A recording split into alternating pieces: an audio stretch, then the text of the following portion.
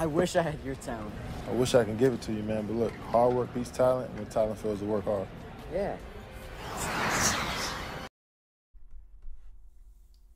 Hard work beats talent when talent fails to work hard. This is something that always stuck in my head as I was a young teen when I first heard those words uttered out of Kevin Durant's mouth. And that is true. Give me a person in any field of work, study, or craft, and the results will show the same. Well, today we are going to show why that is important. Greetings to all of my avid supporters and true dogs over on this channel that's helping this community of true basketball competitors grow. Please like this video so we can continue to build from the ground up.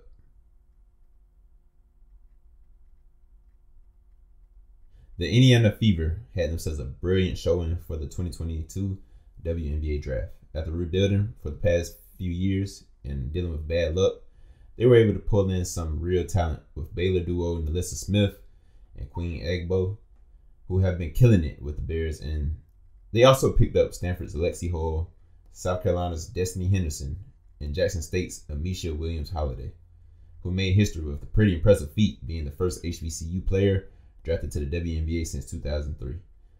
But the player we will discuss and be focusing on today is Louisville's Emily Engstler. So Engstler was born in Queens, New York, and she has an extensive basketball background, picking up the ball as early as 3 years old. She first began playing in an all-boys basketball program at a Catholic institution. That is where she started to develop her toughness and physicality. Continuing her love for the game, she would wind up playing street ball in New York legendary leagues. And as she put it, it is what gave her her edge and competitiveness. And it shows with her activity on the court. She attended and played for Syracuse University the first 3 years of her collegiate career before transferring to Louisville, where she fell in love with the coach and their style of play. She came up very big this season, and surely with her inspiring play for Louisville all the way into the Final Four, where they would face a powerhouse South Carolina team with her future teammate Destanni Henderson and Aaliyah Boston that would eventually go on to win the title.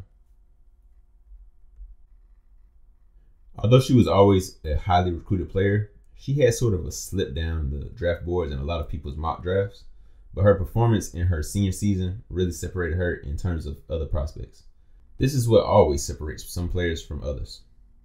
As I shown in the beginning, hard work beats talent when talent fails to work hard. I will also take it a step forward.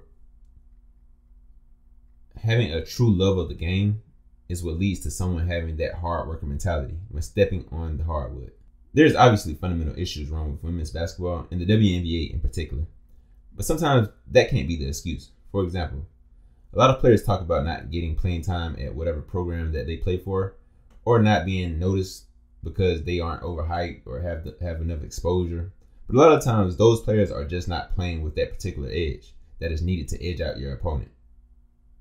I mean, that is why they call it edge, because you are getting that small something that will help you eclipse the next man or woman.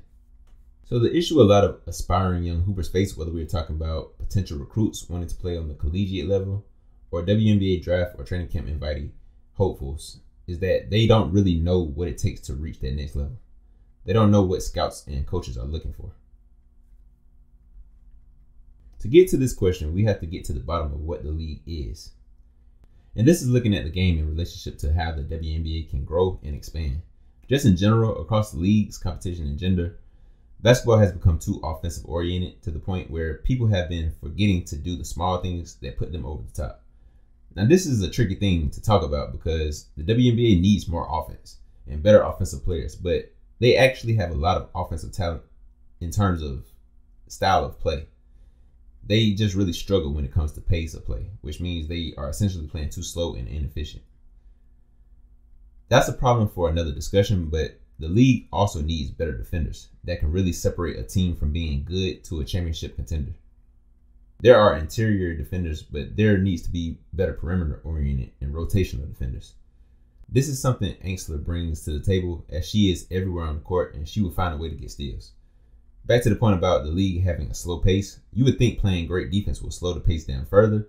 And while this is true to some degree, getting steals and running out on that break we'll see the pace of the WNBA improve, and that actually will be a huge plus for the excitement of the sport. So if you are one of these potential players that are wondering what coaches, recruiters, or scouts want from the next level, they want players that can improve their defensive and offensive efficiency. It's not just the good defensive plays is the point I really want to drive home, because yes, you can make some great plays on the ball, but you don't necessarily have the motor to turn that energy on all game, and you don't have the courage to turn it on at the highest points of the game or the biggest games of the season, dealing with that pressure. Someone like Engstler has that. And this is what builds team identity. I call players like her culture builders or identity players. And if you are struggling to get playing time or get on a team at all, this is what I would focus on becoming, a real culture builder. That is something that when they get on a team, they shift the whole mindset of that team. This effect is playing out right now in the NBA with the Minnesota Timberwolves. Patrick Beverley has come in and all of the key rotational players have embraced the attitude. Team culture is important. And it will help you win, but not only that, it is great for marketability of the sport because fans know exactly why they come to watch your team. This type of excellent attention to the qualities is what we need more of, and not just the WNBA, but in basketball as a whole. This is also how players get noticed and stand out. The Indiana Fever has set themselves up nicely, and they very well could be the team of the future. But that's it for this video, guys. Please like, share, and subscribe if you haven't already, and let me know down below what you would like to see a video on next. Also, in the comment section, let me know what you think teams look for the most out of under-recruited players. Peace.